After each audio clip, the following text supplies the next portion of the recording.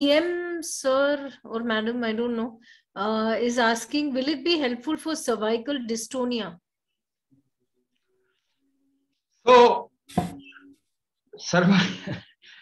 any kind of a spinal issue, any kind of spinal issue, if you see where it starts from, what is the origin of spine issue? So, when you are talking a particular term, dystonia, you are just talking about the motor ability of that part. But I'm saying, it is related to the nervous system. But your spine has all the three things along. There are nerves which are protruding out of your spine. Your hands work because your spine has a nerve which is extending to your limbs. So any kind of spine issue, if you talk about, it will always aggravate towards your towards your limbs, hands or legs. Either it is upper part of your spine or the lower part of your spine. Now, talking about spine, it has a structure. It needs a strength of maintaining that structure. Now, if your body is degeneration, there is a balance of regeneration and degeneration. If I talk about degeneration, the way we have designed our lifestyle, it's a degenerative lifestyle. So giving you an example, if you walk through a smoky zone, a very polluted zone, you inhale less, isn't it? You inhale less, the body tends to inhale less. You go to any, whatever smell you do not like, you inhale less. So if you go to a polluted region, you inhale less. But tell me, in our cities and towns, is the environment polluted? Yes, you must be inhaling less then, because your body is connected with nature. It is a produce of nature. Now you go to a natural zone, you will inhale more.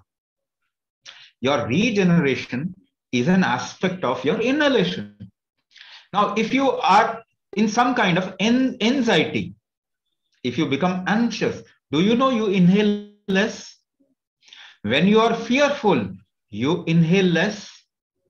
Corona has come. Now what will happen? Your inhalation starts becoming less. When you hate somebody, you inhale less. So the way we have designed our lifestyle, where we are saying this is good, this is bad, we have bifurcated life into two parts, good and bad. At that moment only we start inhaling less. Your regeneration is an aspect of inhalation, and your degeneration is an aspect of exhalation. So if your exhalation is not in your control, and for that matter, let me tell you, everyone who is attending this webinar, they do not have their exhalation in their control. So in regeneration and degeneration has an imbalance in your body. It will lead to what? It will lead to more discrepancy, degenerative factors aggravating in your body. So you will lose, if you lose the strength of regeneration, your muscle, wherever it is forming, will not be able to form properly. Your nervous rejuvenation will not happen properly. And strength, if the spine doesn't maintain the strength of structure, then what will happen? The disc prolapse.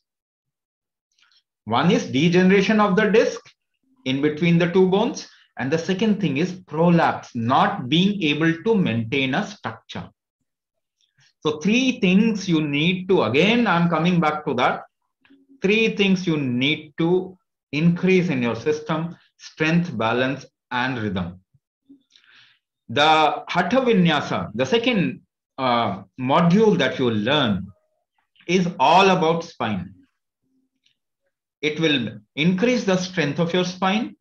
It will align or create a balance of your spine.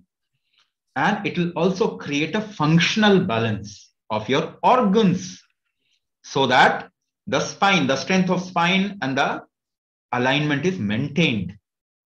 So if we work upon the fundamental factors of your body, you'll see even what you are calling as dystonia is reversible. It can be easily reversed.